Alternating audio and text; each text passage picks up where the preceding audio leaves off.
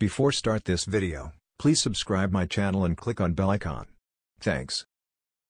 White, black, and grey accounted for over 65% of all new cars sold in 2022 in the United States, with the latter hue representing a little over 18% of the total sales.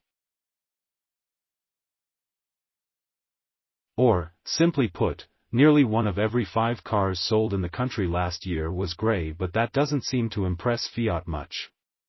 The Italian automaker announces it will stop producing grey cars and will instead focus on more colorful options. The brand's current model range on the European market, consisting of the 500, 500 Hybrid, Panda, and Tipo, is available in a wide selection of shades.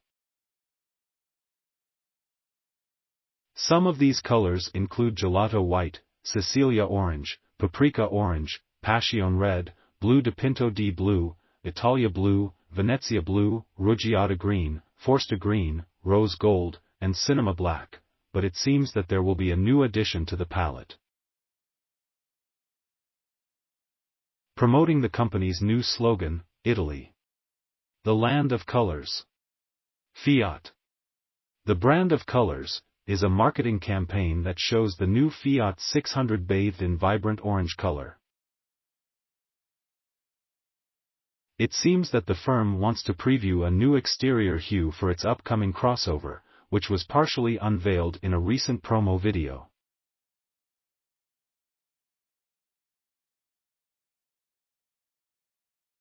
A full and official debut is scheduled for early July, when we will know all about the electric 600, including its color options.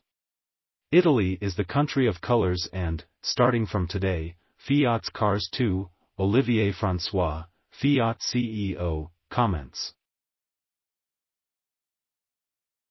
This choice further communicates to people the new Dolce Vita values and the Italian DNA embodied by the brand.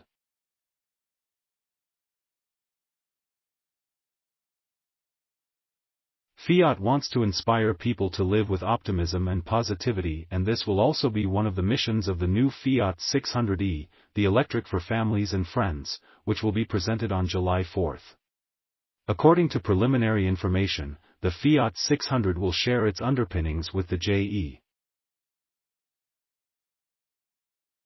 If this turns out to be true, the electric crossover from Italy will be available with a single motor layout and a peak output of 154 horsepower and 191 pound-feet of torque.